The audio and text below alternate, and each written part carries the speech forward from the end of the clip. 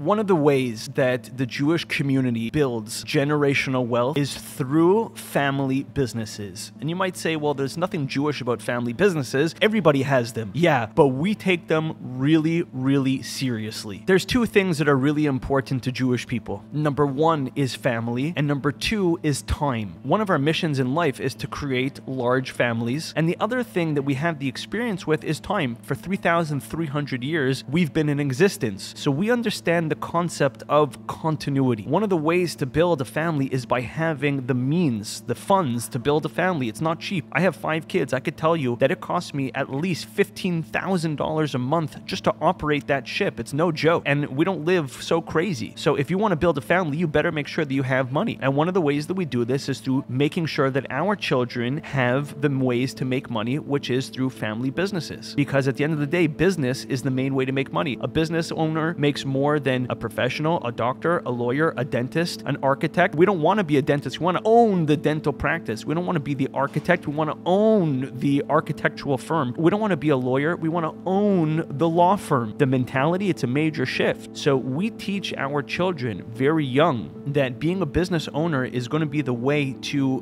get to the next level in your life and be successful. While everybody else has to start at practically ground zero, a young Jewish boy who has the privilege of having a father who's in business, if the son is respectful, if the son is diligent, and if the son is willing to put in his work, he's going to have an incredible opportunity on his hands by entering into his father's business. It's not easy to get a business off the ground. It could take years. It could take over a decade to get a business to a place where it's solid and producing and consistent. So where everybody else has to go and they have to start from zero and they have to waste that first decade or 2 or sometimes 3 in building a business from scratch, a young Jewish boy is encouraged many times to go into a family business where it's already established for that 1, 2, or 3 decades. And he's able then to take that business to the next level, right? So imagine that continuity. And here's where the generational wealth comes into the whole thing, where your father sweat since 1970 or 1980 to bring his business into 2010 or 2015 or 2020, whatever it is. And he sweat in those first few decades to perfect the business model, to get it off the ground, to stabilize it. By the time a father is 50 years old, 60 years old, he's tired. He's tired. And if you don't have children, then the only options that you have is either A, to fold the business, and there goes all of your hard work, or B, sell it, and then there's nothing left, and you exited. Hopefully you did well. A lot of times you have to sell it to whoever's willing to buy it. Whereas in the family business, what the Jewish community loves to do is to give that over to the next generation, and the next generation is able to take that 30-year-old business and they're able to put 30 or 40 years into it. And now that 30-year-old business, the next 30 years has the chance to grow exponentially. Why? Because they already went through the difficulties of building that really hard foundation to build to the next level. You know, my father, for example, he was in the scrap metal business, and he tells us stories when he was growing up. And when he first started his own business, his father died in a plane crash. And when he went to go earn money for the family because he had no choice, he was 17 years old, and his neighbor was in the scrap metal business. And as a favor, what his neighbor would do, they would bring him in the car with him, and they would take him on their routes that they would go pick up scrap metal at the local manufacturing plants. And that's how he started. And slowly but surely he grew, and eventually he bought his own truck, and eventually he bought his own machinery, and eventually he rented his own place, and eventually, you know, it all sort of formed into its own business. When I came into that business when I was 20 years old, so that was 15 years ago, the business was doing about $8 or $9 million a year. I worked in that business for almost a decade. I introduced new products, new services, and new technologies. Why? Because I had the ability to do that. If I was busy driving the truck like my father had to do, there's no way that I would have been able to spend my energy and my brain power on building the business as a whole. I would have had to spend my hand power like my father had to do. But because I was introduced into a business when the business was already 3 decades old, it already had the means to support my salary, and I was able to go build new product lines. By the time I left that business, the business was doing $30 million a year in volume. So I was able to triple that business in 10 years, where it took my my father 30 years to get to $8 or $9 million a year. So family businesses are a vehicle to create this generational wealth that everybody wants and that ultimately is beneficial for the entire family unit. Now, why did I leave? Because I had younger brothers who entered into the business and they had their own ways of doing things. And anybody knows one of the downsides about family business, I don't want to, paint it so bad or so good, but one of the downsides in family business is you're doing business with family. And I had a hard time getting along with my brothers. And I decided that if I was going to keep my family, then I had to leave the business. But by the time I went to go on my own, and I went into a different industry, by the way, because I didn't want to compete with my family, because that in itself is a terrible thing to do. Family is the first word, business is the second word. Why? Because family comes first and business comes second. So when I went to go start my own business, I couldn't go into the same business line that they were in. I had to start a new business from scratch. I could tell you something, it was really difficult. It was really hard. It's still hard. I'm 8 years into it. It's still hard. It's very different from entering into a business that has 3 decades under its belt. It's very difficult to start a business. But if you have that capacity and if you have that ability, your aim, your goal should be to create a business where your family can eventually take that over and take it to the next level. Today, my father lives the life. He travels to Europe. He lives in Miami half the year. He literally lives the life. He's semi-retired. Why? Because he has 2 very capable young men, my brothers, who are there running and operating his business day in and day out and making sure that his investment is growing. So everybody wins. My brothers won because they get to step into a family business that's established now for 4 decades. And my father wins because he has 2 young, hungry men who are capable because they went through this whole family business experience and listening to my father's stories at the dinner table year after year. And they're running his business for him and doing his bidding and growing his interest for him. So a major Jewish business secret to building generational wealth is growing and building a family business and passing that over to the next generation. I hope this video brought you value. If it did, leave me a like, leave me a comment, hit the subscribe button. And if you like this video, you're going to love the next one. God bless.